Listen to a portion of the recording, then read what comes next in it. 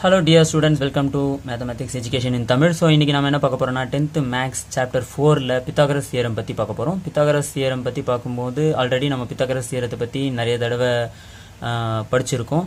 So இன்னைக்கு அதை எப்படி ப்ரூஃப் பண்றதுன்றத சிமிலாரிட்டியை வச்சு செக் பண்ண போறோம். சோ இங்க A B C அப்படினு black கலர்ல லைன் போட்டு வரைஞ்சிருக்கேன். சோ இதுதான் நம்ம வந்து ரைட் ஆங்கிள் ட்ரையாங்கிளா எடுத்துக்கிறோம். சோ இதுல ஆங்கிள் A அப்படின்றது ரைட் ஆங்கிள், இதுக்கு ஆப்போசிட் சைடுல இருக்கக்கூடிய இந்த BCன்ற லைன் தான் ஹைபோடனஸ். சோ இப்போ இந்த தியரமோட ஸ்டேட்மெண்ட் என்னன்றதை பார்க்கலாம். சோ ஆல்ரெடி ஸ்டேட்மெண்ட் நமக்கு தெரிஞ்சதுதான். இனி right angle triangle. So Pythagoras theorem எப்பயுமே ரைட் ஆங்கிள் ட்ரையாங்கிளுக்கு மட்டும் தான் ஒத்து போகும்.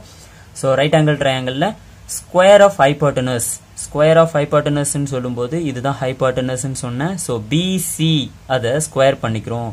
BC square is equal to the sum of square of other two sides. இருக்கிறதே மூணு சைடு தான், அதுல ஒரு சைடை ஸ்கொயர் பண்ணோம்னா சோ இது எதுக்கு ஈக்குவலா இருக்கும் அப்படின்னு சொன்னா மீதி இருக்கிற ரெண்டு சைடை ஸ்கொயர் பண்ணி ஆட் பண்றதுக்கு ஈக்குவலா இருக்கும். அதுதான் சம் ஆஃப்னா ஆட் பண்ணணும். எதை ஆட் பண்ணணும் அப்படின்னு கேட்டாக்கா ஸ்கொயர் பண்ணி மீதி இருக்கிற டூ சைட்ஸ்.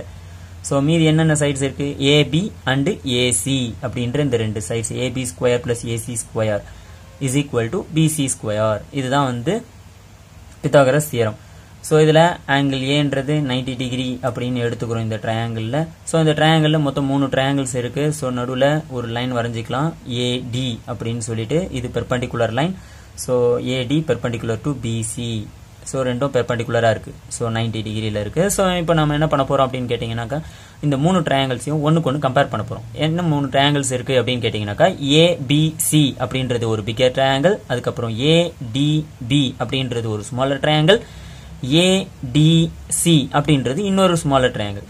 சோ இந்த பிகர் ட்ரையாங்கிள் ABC இருக்கு இல்லையா, இது அப்படியே பிடிச்சி தூக்கி நிமித்தணும்னா, சோ இது இப்படி தூக்கி நிமித்தணும்னா இந்த மாதிரி ஒரு ட்ரையாங்கிள் கிடைக்கும்.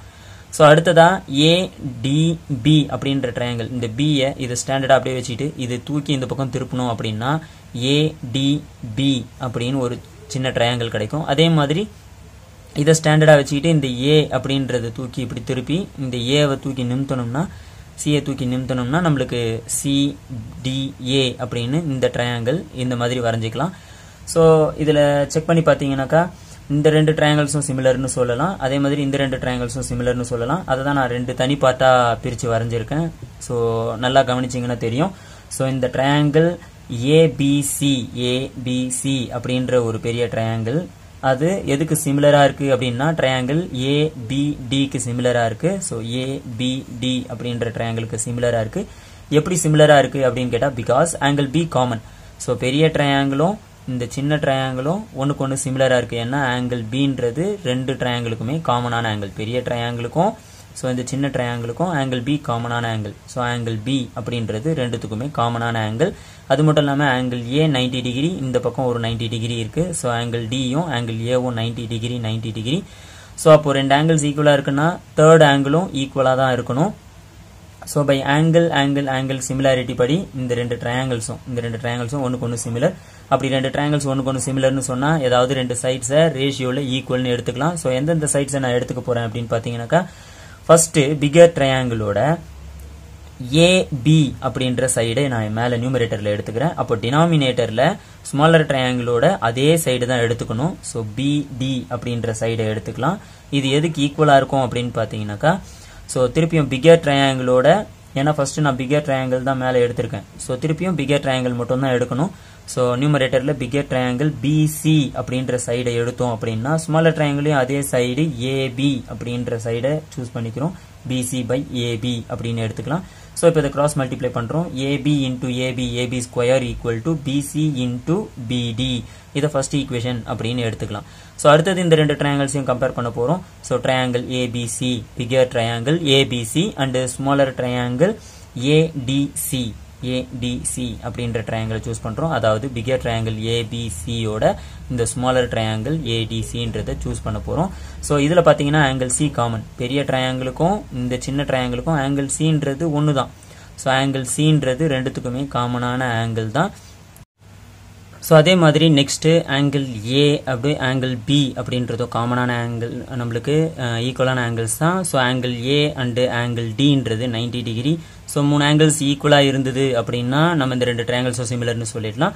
So by angle similarity, so angle சின்றது நம்மளுக்கு இது ரெண்டுத்துலேயுமே காமனாக இருக்குது. ஆங்கிள் ஏ ஆங்கிள் டி 90 டிகிரி, ஆங்கிள் ஏ ஆங்கிள் டி 90 டிகிரி.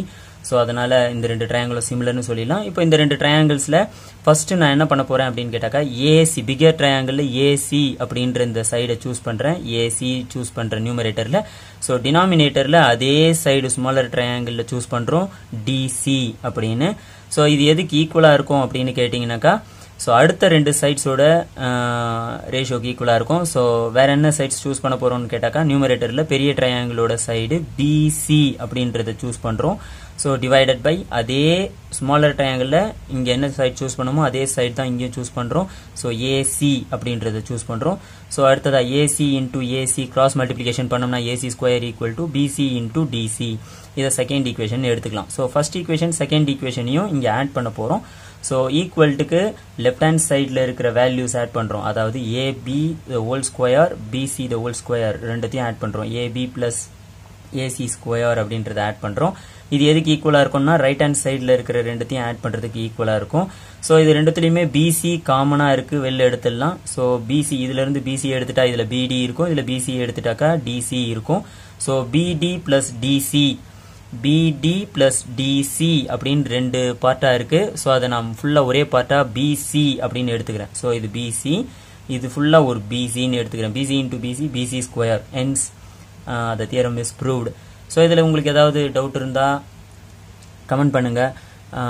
உங்களுக்கு இந்த வீடியோ பிடிச்சிருந்தா லைக் பண்ணுங்கள், ஷேர் பண்ணுங்கள், மறக்காமல் சப்ஸ்கிரைப் பண்ணுங்கள். தேங்க்யூ.